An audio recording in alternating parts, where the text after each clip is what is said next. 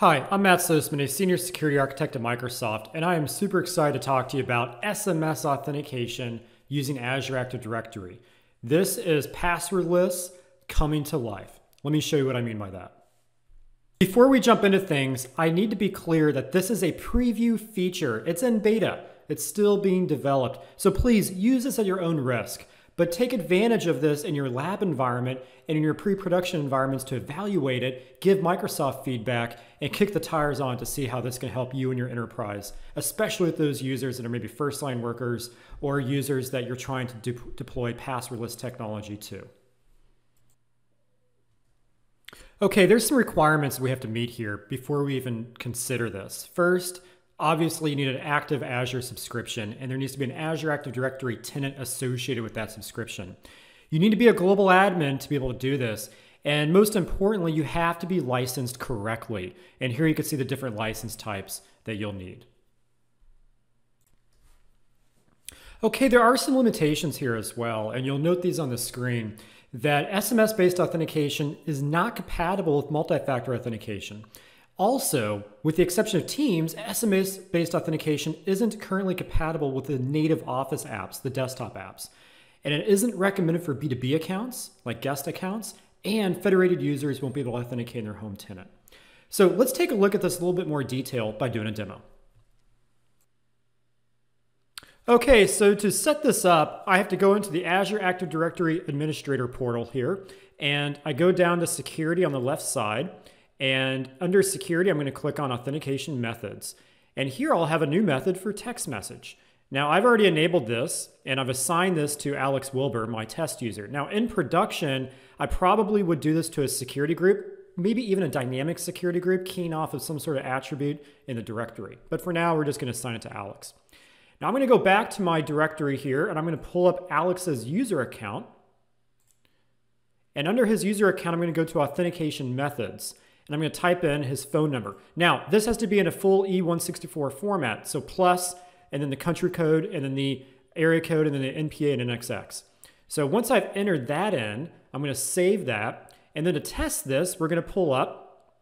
Oh, by the way, before we do that, we need to make sure he has an appropriate license assigned. And so I've already assigned an appropriate license here. Remember, I told you about the licensing requirements earlier. So now let's test this. So we're going to open up a new and private browsing session, and we're just going to go to the Office portal. And let's sign in using this new method. So I'm going to type in the phone number here, click Next, and it's going to tell me that it's associated with one or more account. That's true. So I'm just going to choose this work or school account. And then it's going to send me a code. So let's go ahead and get that code. There it is, and it's 405527. Sign in. Sure, let's stay signed in. And we're logged in at this point. And just to show you, it's Alex up in the upper right-hand corner. There's Alex. Boom, done. So the interesting thing about this is I can create a user account in Azure Active Directory.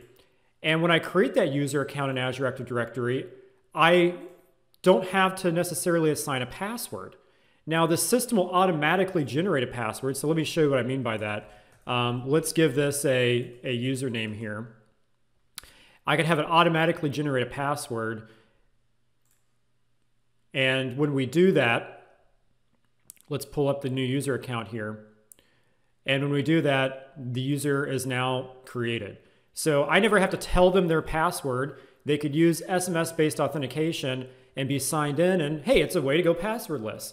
Now, I know what you're thinking. Matt, there's definitely security risks to using SMS for authentication. And I absolutely agree with you, right? Let's talk about some of that really quick. So the first risk that comes to mind is SMS can easily be compromised and intercepted and spoofed. Absolutely, right? And the second risk that I think about is somebody could port a phone number over and then immediately port that over to another phone and then be able to take advantage of all those SMS messages to authenticate. Yeah, I mean, look, it's absolutely a risk, but this is a feature that not only allows you to go passwordless, but it's also unique for things like first-line workers. Think about a retail worker or a person in a healthcare environment where they maybe don't need a password, but they just need to be able to sign in. I could think of a dozen different scenarios here.